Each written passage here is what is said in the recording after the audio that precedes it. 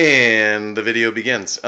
In this video, we're going to show you a quick oyster mushroom recipe that we just made up, basically. And Enrique is going to give you all the details of how the video works, though he doesn't actually know what in the recipe, rather. Good. Enrique, go. Shoot. That's why we prepare. So anyway. What are we making today?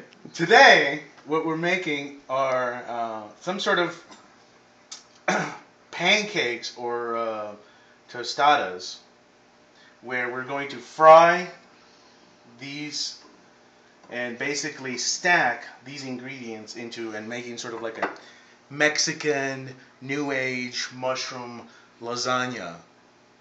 So let's get started. One of the main things we're not gonna focus on this too much. We're gonna chop everything up. In fact, we're gonna liquefy everything. All right, Enrique. What if this plan fails?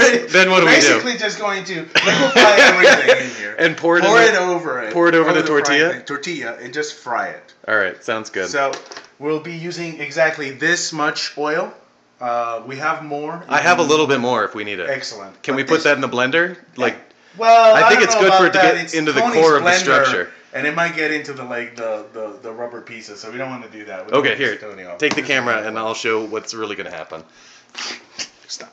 Alright, so we're not stopping the video yet, I just want to show you really quickly. We're essentially just going to make a scrambled egg type mixture to put in tortillas, but we're using these oyster mushrooms that I just picked up from King Super. Why are we using the oyster mushrooms? Because these things grow really well on used coffee, which is also the plan. So the long-term goal is to grow our own mushrooms and keep doing this, but we're going to start eating them first because we want to make sure it's worth it. If it is worth it, I've already gotten the mushroom growing started.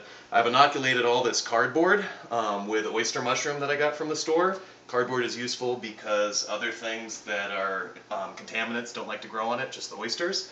And then we're going to throw in this used coffee, which I've been collecting at the office. Of course, we'll sanitize it in the microwave first. And that's it. So now we're going to cook, and then we'll show you what it looks like when it's done. Or maybe not, but that's what we're going to make.